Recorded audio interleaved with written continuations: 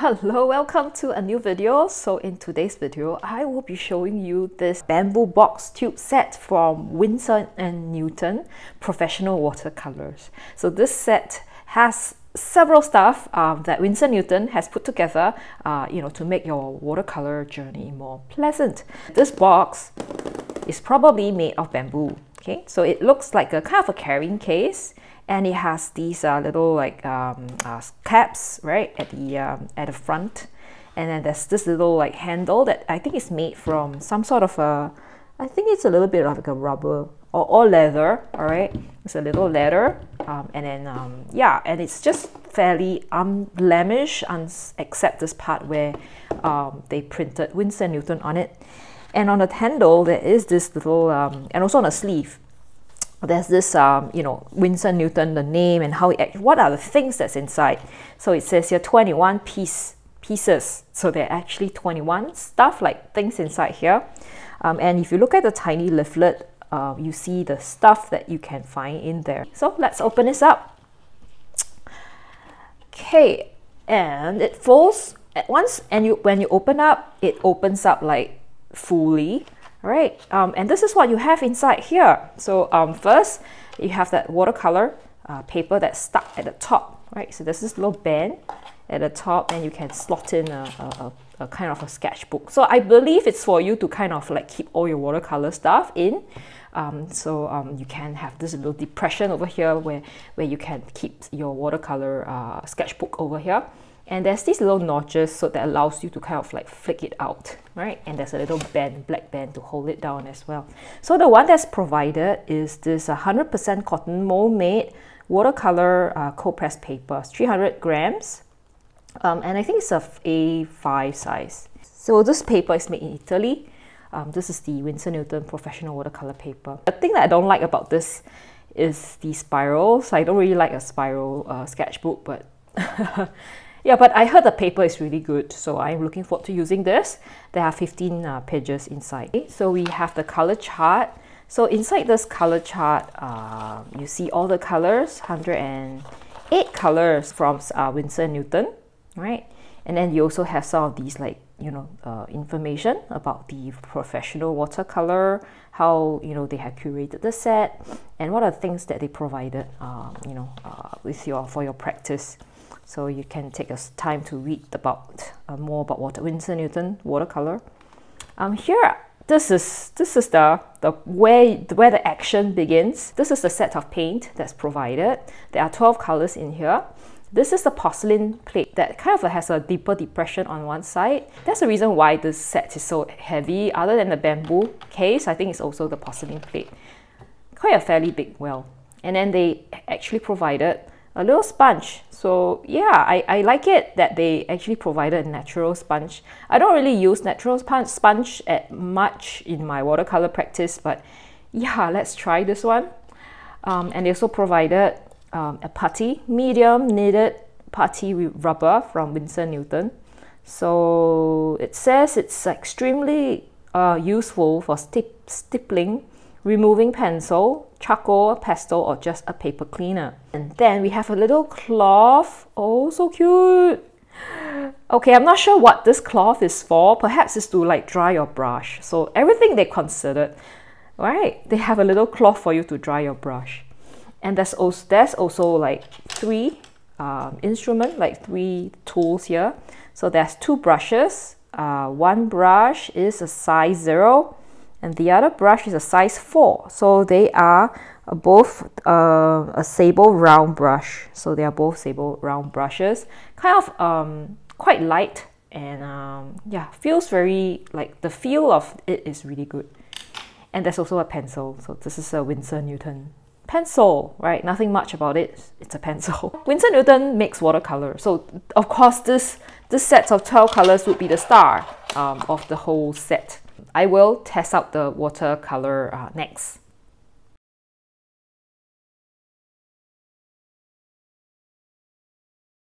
So this is the swatch color chart and the swatch of all the 12 colors in this Winsor Newton bamboo box tube set.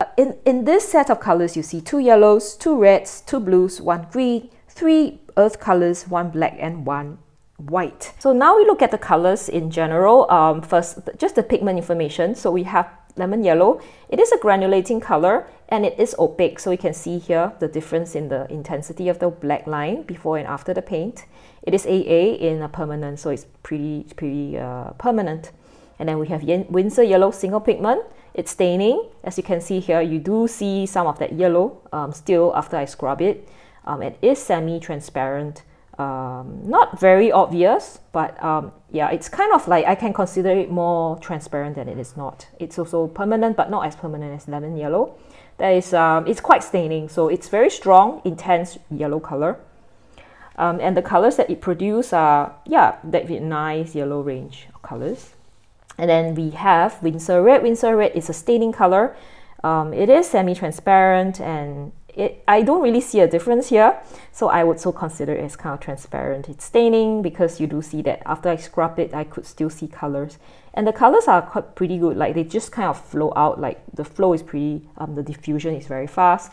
And the mixtures, you do see a range of red colors. Some of these really nice, like purple, dark purple color, like the, like a eggplant color, which is really, really nice. And we have the next color, alizarin crimson. So alizarin crimson is slightly different because it has a B in the permanence. As we know, PR83 is not very light fast, so that's why it has a B. It's also staining, as you can see from the scrub, and it's transparent, not very obvious. And this is how it looks, single pigment color. We have French ultramarine next, it's granulating. We all know French ultramarine is granulating.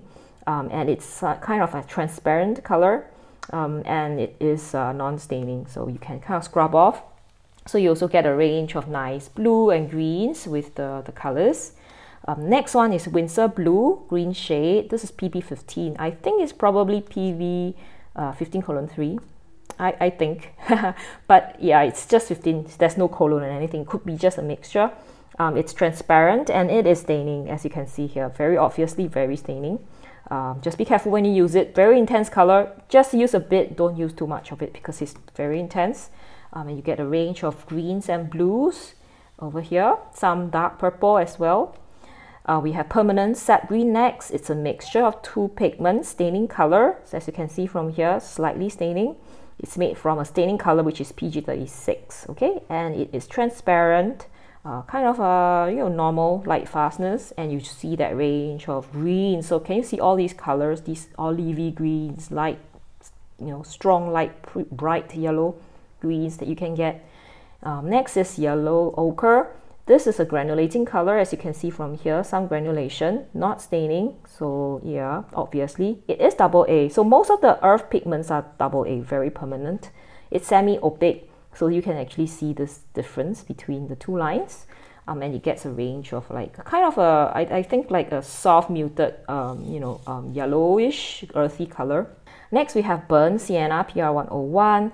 This one is a transparent color, very transparent. It's like a reddish brown, and you see that it is kind of, it's not staining, it gets out, and being earth color, it is a permanent, very permanent AA here. And this is the range of colors you can get. You can get like burnt umber to like maybe a greenish, like olive green color with the blues. Next is burnt umber. Burnt umber is a mixture of three colors. So this color here is kind of like, I think you call it the chocolate color. And it's a little bit staining, as you can see over here. And it's kind of opaque. I think it's like semi-opaque, if I'm not wrong. So it's so strong that I can't see. Could be semi-opaque. And you do see this range of brownish tones over here. Okay, and next two are the kind of, they don't exactly provide the hue, but they provide some sort of modification to the color. So this is ivory black. You can use it to paint shadows, or you can add it to the colors that you already have, and that kind of help to make a different kind of color. Like it makes the shadow-ish color, like the duller colors. So as you can see, when you add it to the other colors, you see this range of kind of like grayish, but with a slight color tone. So if it's blue, you see a bit of bluish, and if it's green, you see a bit of green. So this is what it does, which I think is very interesting and it's useful. And it is PBK9, so it's not a super granulating sort, but it's also supposed to be a bit of granulation over here. As you can see, there's slight granulation. And for the Chinese white, it's a kind of a translucent white, translucent-ish. It is semi-opaque. You can see that difference in the lines. Nothing to see here because it's white, but it does modify the colors quite well. You get a pastel range of pastel colors. So if you want to paint pastel, you can also mix it on your own with the white color. So just a note that the permanent sap green, there's kind of a nice separation because it's made from 2 pigments. You don't see a lot of other activities, like even the burnt umber I don't see much, but the sap green, permanent sap green, I do see a separation. So in terms of the colors that I can get with mixing all these colors together, I'm pretty pleased because you get a range of colors. You get the shadow color because there's a black, you get the pastels because there's a white, and there's also a range of bright colors. You get bright colors over here, especially with these Winsor colors, like the Winsor yellow, Winsor red, and the Winsor blue. You get very, very bright colors, and you get also a range of muted colors because of the yellow ochre. So this is a very versatile set of colors that you have. Let's examine how I use them in a few paintings that I've done. So firstly, I've done this one. So this is kind of I printed this, a short front drawing that I have onto just a hot press paper. And I just use these colors. So I use it from the box set. I use these properties, and can you see the Winsor yellow looking very strong? And I could actually mix. I did mix to give the dark green color, and I also use a bit of that Winsor red for the bottom. So this one actually doesn't have a lot of different colors because this building is just red and just yellow and green. So there are not a lot of mixing that we do, but we do see from here the strong colors coming out. And then in another one, so this is with hot press paper. In this one, this is more of a kind of a street scene. Like this is like an urban sketch. In fact, it started off as an urban sketch, but I couldn't finish painting, so I brought it back home. This paper that I have is potentate paper. It's a paper from China. It's a cold press, and it's supposed to be 100% cotton. So I quite like the effect. I think it looks kind of muted. The color looks pretty nice. You do see good texture, and you do see the colors looking, especially the black looking very strong over here. And also I like how the blue, it's very soft, but it's effective. You see some sort of texture in it. So here's my summary of what I think about this set. I think in general, it would be a very good present for someone that you know is learning art or learning watercolor, and have no idea what colors to get, and what things or what stuff to buy for their watercolor journey. This would be a good set to get because it has watercolor paper. I haven't shown you guys how it paints, but that would be in a future video. But I've heard very good things about the Winsor Newton watercolor for professional watercolor paper. So yeah, look out for that video. But the colors I think are well thought out, and the colors are very well thought out, and you have almost everything that you need to paint anything that you want. There's also a porcelain dish. Porcelain dishes are very good for painting, and of course there's brushes as well, and also all these that I haven't used, the pencil and the eraser, I've not used them because I think I don't really need to use them because probably the same. And they even give you a sponge like for kind of you know, for you to use, and also a rug, which I can't bear to use, so I am not using it. And the brushes, I think given the size of paper that they give, these are kind of a good size because it is not too big, and it also allows you to do a bit of details with the zero. This is not a cheap set. This is kind of one of those, like, I think it would be like a happy Valentine's Day or birthday present for someone that you know, like, you love dearly. Like, this is something that you can get. Yeah. So if you know someone who's learning watercolor and they're like kind of at a loss what to buy, and you really treasure them and you really want to give them something nice to start with, their own first professional set, this is the set that you can get them. And it comes in a very nice box. And I like how that they actually, you know, you can kind of like keep it like in this like awesome, like sturdy box, and it has a little handle that you can bring around. So if the person wants to, you can keep it when it's done, like you can keep this nicely. And if, let's say, you know, you decided that, you know, I'm no longer going to use this, you can also use it to store watercolor. So I think these are like good slots. You can actually slot like quite a lot of watercolors in there. Yeah, and okay, you can also store watercolor paper at the back if you want to, but of course they are kind of limited to that A5 size. So Anyway, so this is, I think this is quite a good set. And yeah, I hope you guys enjoy this video. If you did, give me a thumbs up. And I think if you'd like to see similar content, just subscribe and look at all my other videos. And I'll see you guys again in the next video. All right, bye-bye.